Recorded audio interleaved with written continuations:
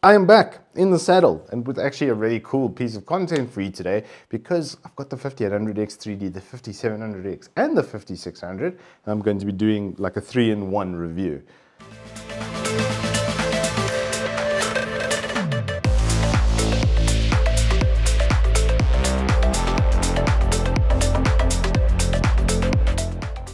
Good afternoon and welcome to Turbo Tortoise Tech. If you're new here, I'm Reese of the 4-piece variety or Wookie Triple XL. And as I've indicated, I've got the new 5000 series stock from Ryzen. I did get it quite a while ago. I'm really sorry for this being so late. My NVMe failed in the most random of ways. It would reinstall Windows and work perfectly until you did the update, and then it would fail, which was really random. And eventually it then failed outright. And then obviously I knew I need a new NVMe. And then when I got a new NVMe, I got COVID and bronchitis at the same time.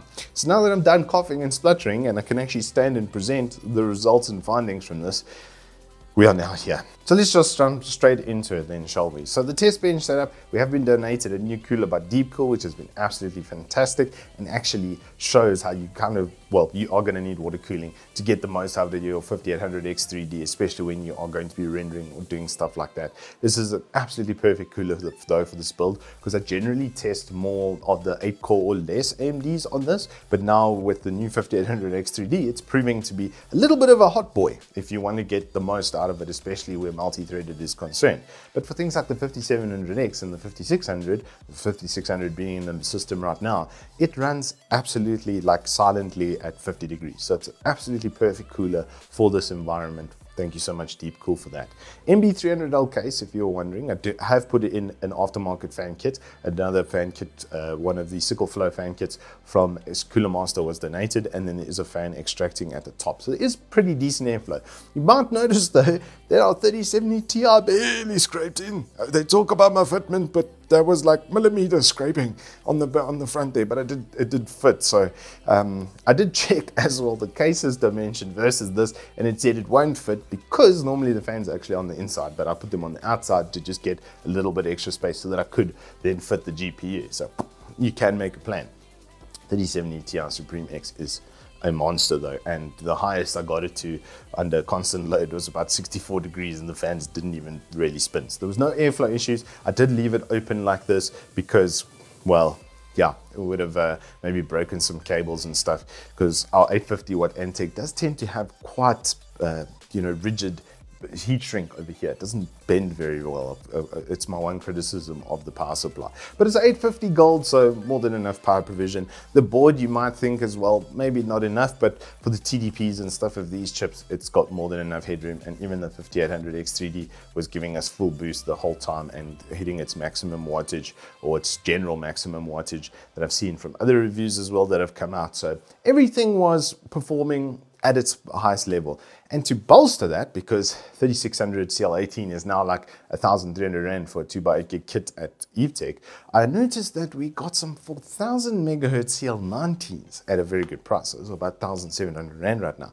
So it's like, for a build of this sort of spec, why not just get the better RAM for 500 bucks? It just makes sense to just squeeze every inch of performance out of it. So I got one of those kits in as well to complete the system build. Now with the benchmarking, I do like benchmarks that have a set routine run. About the only one that I don't have a set routine run for is actually Need for Speed Heat, where I just do the one track and I try to capture it as accurately as possible. It is difficult if it isn't like a set thing. Like Vermintide 2 is a really good benchmark because it's always the same benchmark. Similarly now with Cyberpunk, they've added that in. Metro, CS, there's a run from Elethical, which is amazing. If you guys don't know about it, you must definitely get it. Especially the heavy smokestacks will show you if you do have CPU bottlenecks, that'll be your minimum FPS that you see on the bar graphs in a little while. But those tests are very routine and they're very structured, so it's difficult for it to create anomalous data just based on the environment. That's why I'm actually moving away from things like Doom, for instance, where I have to play the same level and then just hope I have the exact same experience. I think you see the sort of inherent issue with that. With Dota even, for instance, I've got the same replay. I've been using the same replay actually since I started the channel. And so it's always been the exact same test setup. While the game may have changed, it's tested at the same time on the exact same medium of testing. So those are reliable benchmarks. And I've got some pretty cool Firestrike data, which I can show you with the 12600K, which I did capture before that NVMe failed. So, without further ado, without further gilding of the lily, let's jump straight into it.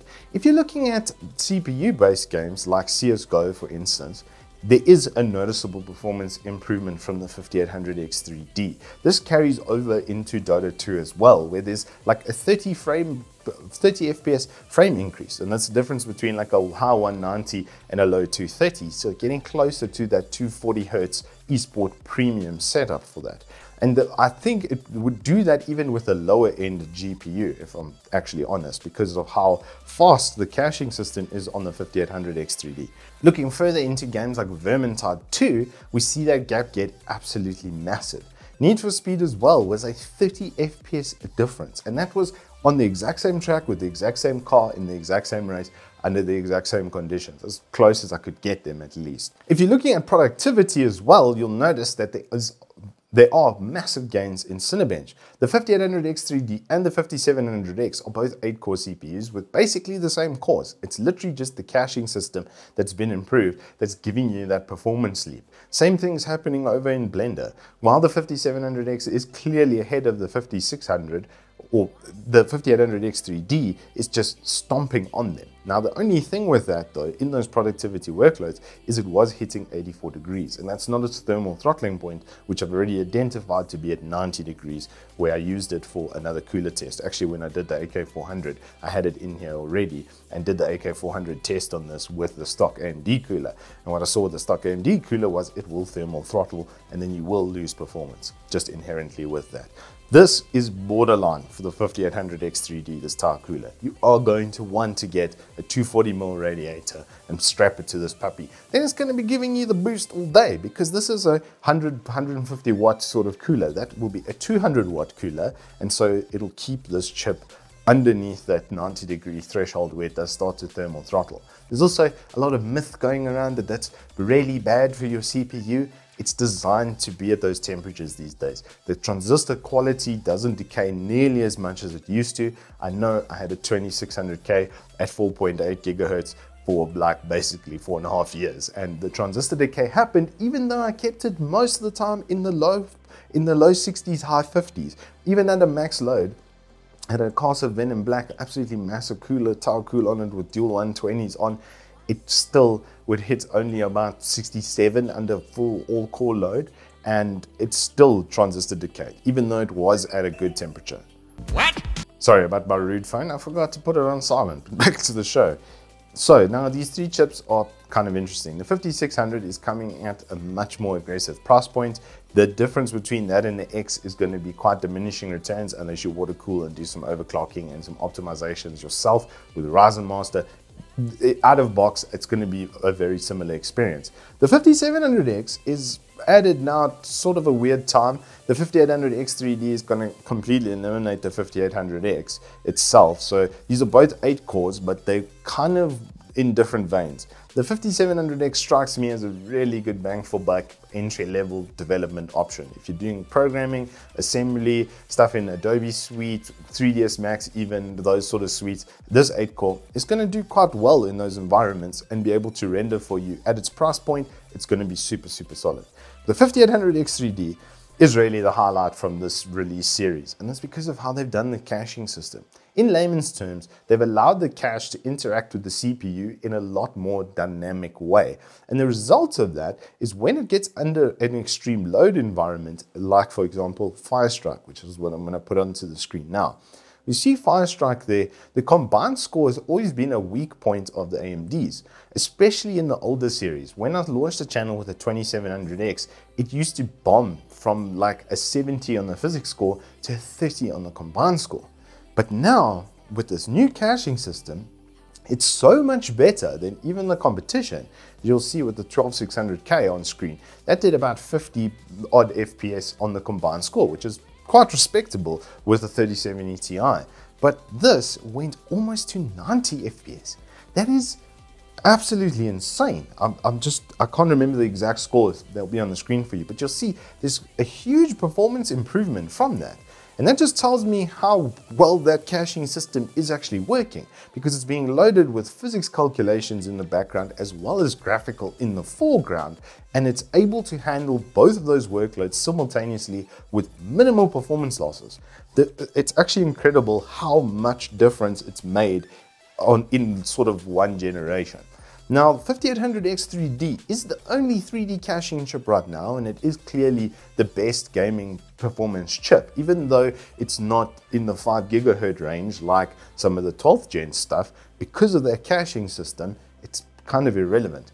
That's how much faster it is. And what the cache does is it stores the next set of instructions for the CPU, the things that it's going to need most immediately for graphics and for physics. It stores that in that caching system and then feeds it up to the CPU much faster than any other memory in your system. And so because they've reworked that, the gigahertz sort of don't matter, because it gets more instructions per clock because of how fast that caching system works. So gigahertz on everything. That's one thing we've got to realize here. And honestly, this is the hottest 8-core that AMD's ever released. I thought the AK400, like I said, was going to be more than enough, but it turned out to be just a little bit of a hot boy. The other two chips that they've released are pretty good. I am going to be doing the 4100, the 4500, and the 5500 in a review with an RX 6600, because that's a little bit more reasonable. We'll keep the motherboard and RAM and NVMe the same, and the power supply, so we can get a good idea from that. Well, there's good supporting components to that. But for this review and for my findings on this, honestly, this thing is an absolute monster. It's a very, very clever move from AMD. They probably were reserving this for 7000 series. It's going to be very interesting to see which chips have 3D cache system and which don't. And honestly, if there's a 12 core with this 3D caching system on, you can see from the Cinebench results how much improvement it gave even in multi-threaded over the 5700X. So now, what are they going to do with the next AM platform? Because the chipset's also changing to an LGA, or socket size is changing its socket size and stuff. So it's going to be all new motherboards, all new processors, and that's just on the horizon. But until next time, I hope you guys have enjoyed this review. If you have, please do hit us up with a like and subscribe, and I will see you on the flip side. Time will shake the ground while the world goes round and round.